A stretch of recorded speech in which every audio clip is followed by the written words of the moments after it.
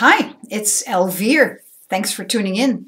I like to talk with you briefly about the major 7 negative emotions we humans can experience and we really want to avoid. And this one is revenge.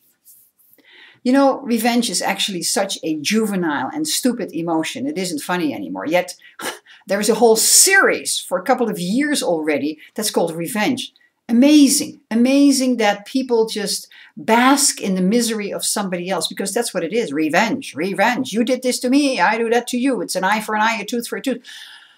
You know, those are the old days. Those are the ways of people who live on the animal level. That's what it is. You are a perfect, whole, complete human being. Why would you allow revenge to rage in your life? It causes dis-ease in your body. It literally eats away at you. What if you get your revenge? Is revenge sweet? I don't really think so. I don't think so. Did you forgive yourself? Usually it doesn't come into equation there either. So why would you want to revenge yourself? Why would you want to do that? If something did not go the way you anticipated, you may want to observe yourself. What is the emotion that you were feeling? Because the emotion you were feeling comes from your thoughts. Your thoughts create your emotions. You cannot know what the other person exactly is thinking, but usually this is an escalation of misunderstanding between two people or various people or people who are completely dissatisfied with life. Why would you want to be dissatisfied with life? All possibilities are there.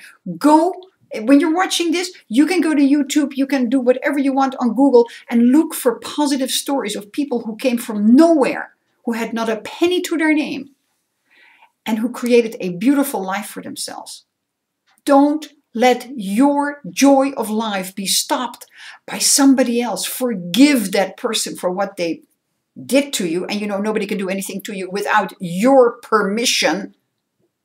There's a lot of books you can read about that. I did that. So forgive the person, look inside yourself, get to reading, get onto the Think and Grow Rich call, which is below. Press the button below. Let me help you, show you around what is all possible for you. I live in a very positive world and I feel great. I feel absolutely great, and I'm creating what I choose to create in my life. So can you. And hate, it might be a nice way to speak it. Oh, I hate that. I hate. You become what you think about. You become what you speak. Your word is your wand.